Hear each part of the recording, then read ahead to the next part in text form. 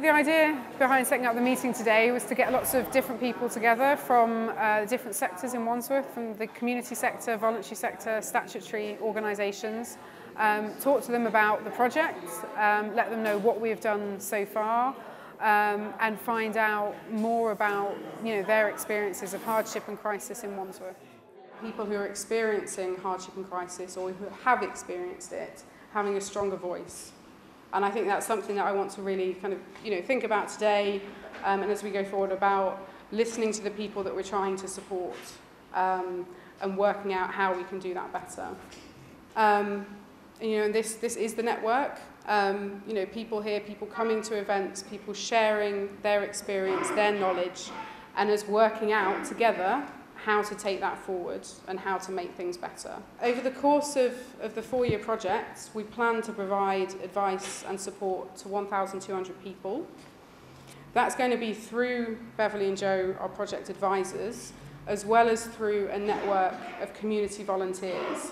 One of the things that we've been doing over many, many years is that we've discovered in Wandsworth, and we all know that if we think about it, is actually there's a whole different sections of communities in Wandsworth. Just to give you an example, there's 250 faith groups just in Wandsworth alone. There's 7 mosques. I mean, these are centres where a huge amount of people go, but we don't often think about them as voluntary sector organisations. So part of this project and our partnership with the CAB is how do you bring the expertise that the CAB has and the expertise that are held in the council, are held in the Mental Health Trust, are held in voluntary sector organisations, and how do you merge them and enable community groups to be part of a wider network? I've spent a lot of time talking to people about, well, but what is crisis?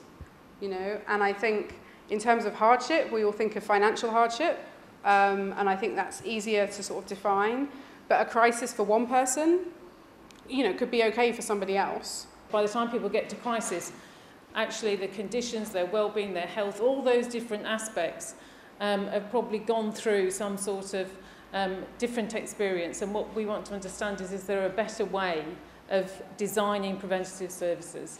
And often that might be, well, a single discipline service is not going to be adequate for what are often very complex and complicated problems. And making sure that we have a culture that at least recognises the issue, the fact that we're here today and that the big lottery have invested in this, recognise it as an issue. It's not something to hide away from.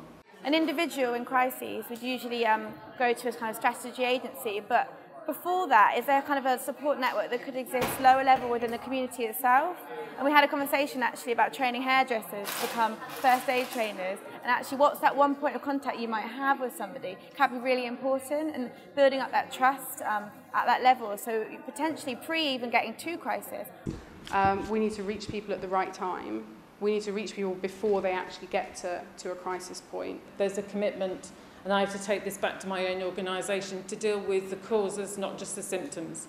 So again, this is why I think we're so supportive of the project, because actually it is trying to get to the heart of it. Having the community and the voluntary sector in the driving seat for the arrangements, that probably is the way to go, as opposed to those organisations such as the council saying, here's a one-size-fits-all template, shrink-wrapped approach, come and join it if you like. Actually, there's a much better opportunity here. I mean, the room's full in terms of engaging with each other and then coming back to the organisations and saying this is how we want to operate. I think there's something about behaviour change in different organisations. Everyone's starting to look more outwards towards other organisations and be always looking for how we can collaborate in order to support an individual person, rather than thinking first about what we do and how we do it, but thinking about what's needed and how we can fit together with other people to make that work. The systems come around the person rather than the person having to manoeuvre themselves around and navigate around those systems. And I think having this network, we can actually have really good conversations between voluntary organisations, statutory organisations, but also, as you mentioned, things like bingo or sport club, having that wider conversation than just one particular sector on their own. How rare I think it is that we actually have people from very diverse parts of the community, of society, bring in very different sets of perspectives and intelligence to a problem. I loved the idea that we had stories so that actually you could hear the interconnections and you realize that actually while this might be an issue that seems to be about, say, DWP and joblessness and the problems or about housing, it's also an issue about education and what's happening with the children. It's also an issue about social services and what may be happening there. And it's also an issue about how that person's mental health may be affected, the mental health of the children. So it's a very, very complex issue. The one story has all these complexities. And when you only have one service or one set of lenses, it's very inadequate. I think in terms of the project, our main aim at the moment is to start the volunteer programme, so fully design a volunteer programme so we know that the volunteers we train will be well equipped to provide advice first aid in their communities.